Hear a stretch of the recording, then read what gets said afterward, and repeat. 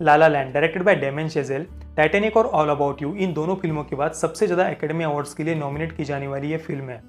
14 academy awards के लिए इस फिल्म को नॉमिनेट किया गया था, जिसमें से 6 अवार्ड्स को इस फिल्म ने जीता था। गोल्डन ग्लोब अवार्ड में भी जितनी भी कैटेगरीज में इस फिल्म को नॉमिनेट किया गया था, उन सभी कैटेगरीज को इस फिल्म ने जीता था। 7 गोल्डन ग्लोब अवार्ड जीत के इस फिल्म ने आज तक का सबसे बड़ा रिकॉर्ड बनाया है। तो आप सोच सकते हैं कितनी ग्रेट ये फिल्म होगी। ला ला लैंड एक म्यूजिकल रोमांटिक ड्रामा फिल्म है। और दोस्तों, जितने भी फिल्म के जॉनर होते हैं, चाहे वो एक्शन, सस्पेंस, थ्रिलर, कॉमेडी कोई भी हो, उन सभी जॉनर में म्यूजिकल फिल्म बनाना सबसे ज़्यादा कठिन काम होता है। और उन सभी म्यूजिकल फिल्म्स में ला ला लैंड एक मास्टरपीस है, ऐसा हम कह सकते हैं। और पर्सनली मुझे म्यूजिकल फिल्म्स बहुत ही ज़्यादा पसंद है। मेरी जो फेवरेट म्यूजिकल फिल्म्स की लिस्ट है उसमें ला ला लैंड सबसे टॉप पर आएगी, इसमें कोई शक नहीं है। डायरेक्शन, सिनेमेटोग्राफी, कोरियोग्राफी, इन तीनों मामले में ला ला लैंड एक मास्टरपीस है। इससे ज़्यादा ग्रेट सिनेमेटोग्राफी और कोरियोग्राफी मैंने तो आज तक किसी भी फिल्म में नहीं देखी है, इतना मैं दावे से कह सकता हूँ। इस फिल्म में कई सारे ऐसे सीन्स हैं जिनको देखने के बाद आपको अपनी आंखों पर विश्वास नहीं होगा कि यार आखिर डायरेक्टर ने इन सीन्स को शूट कैसे किया होगा, कोरियोग्राफ कैसे किया होगा। इस फिल्म में जो 3 साउंड ट्रैक मुझे सबसे ज़्यादा पसंद आए वो है इट्स अनदर डे ऑफ सन, उसके बाद अ लवली नाइट और समवन इन द क्राउड। और इन तीनों साउंड ट्रैक्स को जिस प्रकार से कोरियोग्राफ किया है ना, वो देखने के बाद लिटरली आप उन सीन्स के प्यार में पड़ जाएंगे।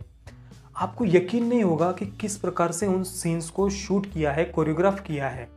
मक्खन की तरफ बिल्कुल कैमरा धीरे धीरे मूव होता है और इतने लॉन्ग डांस सीक्वेंसेस को यहाँ पर शूट किया है, बीच में कहीं पर भी एडिट भी नहीं किया है। मतलब पता नहीं, मैं अभी भी शॉक हूँ कि किस प्रकार से उन सीन्स को शूट किया होगा यार। जैसे कि इसका जो ओपनिंग सीन है जहाँ पर इट्स अनदर डे ऑफ सन इस साउंड ट्रैक को कोरियोग्राफ किया है, जहाँ पर बहुत सारी कार्स ट्रैफिक में जाम हो गई है ऐसा दिखाया है, और एक एक कार के ऊपर से धीरे धीरे धीरे कैमरा आगे आगे आगे आगे मूव होते जाता है। और हर एक कार में रेडियो के ऊपर जो अलग अलग म्यूजिक चल रहे होते हैं वो हमारे कान के ऊपर से एक एक एक एक पास होते जाता है। किसी में हिप हॉप म्यूजिक चल रहा है, किसी में रॉक चल रहा है, किसी में स्लो रोमांटिक म्यूजिक है, किसी में कॉमेंट्री चल रही है, किसी में स्लो जैज है। तो इस प्रकार से एक एक म्यूजिक हमें सुनाई देते जाता है और एक जगह पर जाकर के कैमरा रुक जाता है। यहाँ पर भी कहीं पे भी एडिट नहीं किया है सीन। और वहाँ से एक लड़की उस गाड़ी में से बाहर निकलती है और वो डांस करने लगती है उस म्यूज़िक के ऊपर, और फिर धीरे धीरे धीरे कैमरा फिर से पीछे आने लगता है और फिर उसके साथ एक एक एक एक व्यक्ति कार में से बाहर आते जाता है और उसको ज्वाइन हो जाता है डांस करने में। और फिर उस लेन से निकल के कैमरा फिर से दूसरी लेन में जाता है और वहाँ से फिर सभी बंदे एक एक करके कार से बाहर निकलते हैं और डांस के लिए ज्वाइन हो जाते हैं। अब देखिए, यहाँ तक आते हुए भी कैमरा कहीं पर भी मुझे एडिटिंग की है इस सीन में, ऐसा मुझे कहीं पर भी महसूस नहीं हुआ। अब ये सीन कितना मुश्किल है शूट करना आप सोच सकते हैं दोस्तों, क्योंकि कहीं पर भी किसी भी डांस स्टेप में कोई गलती हो गई तो उनको पूरा सीन फिर से शुरुआत से शूट करना पड़ेगा। पता नहीं उन्होंने कैसे इस सीन को शूट किया होगा। और इससे भी ज़्यादा कठिन अ लवली नाइट जिस प्रकार से कोरियोग्राफ किया है ना यार, रायन गॉसलिंग और इमा स्टोन इन दोनों ने जिस प्रकार से वहाँ पर डांस किया है ना, लिटरली आप एक अलग ही दुनिया में पहुँच जाते हैं। आपने अगर पुराने बारबी एनिमेटेड मूवी सीरीज अगर देखी होगी, उस फिल्म में जिस प्रकार से, अब वो तो चलो एनिमेटेड मूवी है, वहाँ पर वो कुछ भी दिखा सकते हैं, उनको कंप्यूटर एनिमेटेड कैरेक्टर्स होते हैं, वो किसे कैसे भी मूव हो सकते हैं। कि यहाँ पर जिस प्रकार से रियल में हम वो डांस सीक्वेंसेस देखते हैं ना, लिटरली विजुअल ट्रीट में इस सीन को कह सकता हूँ और कोई शब्द ही नहीं है मेरे पास उस सीन को वर्णन करने के लिए। इसके बाद समवन इन द क्राउड, इस साउंड ट्रैक को भी जिस प्रकार से कोरियोग्राफ किया है ना, मतलब वहाँ पर जो स्लो मोशन का उपयोग किया है और उसके साथ ही म्यूजिक भी धीरे धीरे चलता है। जैसे जैसे म्यूजिक तेज़ होते जाता है वैसे वैसे सबके डांस के स्टेप्स भी तेज़ होते जाते हैं। रायन गॉसलिंग की ये मेरी दूसरी फिल्म है, ब्लेड रनर 2050 में मैंने उनको देखा था, उससे भी ज़्यादा ग्रेट परफॉर्मेंस उनका मुझे यहाँ पर लगा। बहुत ही मतलब क्या लवली कैरेक्टर है उसका और मिया, इन दोनों की जो रिलेशनशिप यहाँ पर दिखाई है ना, लिटरली इतने प्यारे तरीके से उनकी रिलेशनशिप को यहाँ पर डेवलप किया है।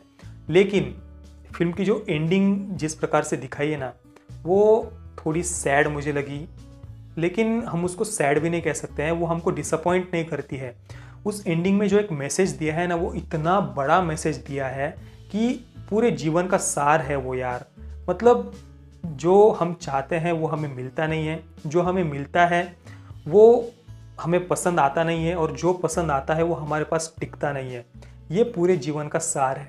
और इन तीनों लाइंस को जिस प्रकार से उस आखिरी सीन में हमारे सामने प्रेजेंट किया है ना डायरेक्टर ने, यार क्या कहूँ मैं आपको, मतलब मैं तो यार जब वो आखिरी ट्विस्ट आता है ना फिल्म में, वो देखने के बाद बस अंदर से एक ही आवाज़ निकलती है, यार ऐसा नहीं होना चाहिए था यार, इन दोनों के साथ ऐसा नहीं होना चाहिए था।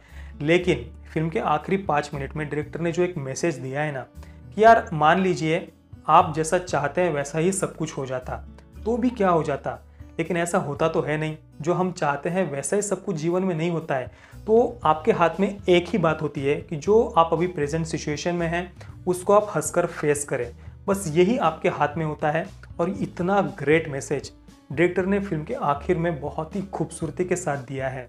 तो दोस्तों मैं आपको इस फिल्म के बारे में और कुछ बताऊं उससे अच्छा आप ये फिल्म देखिए, आपको ये फिल्म ज़रूर ज़रूर पसंद आएगी। ये एक मास्टरपीस है और आपको किसी भी कीमत पर ये फिल्म मिस नहीं करनी चाहिए, ऐसा मुझे लगता है।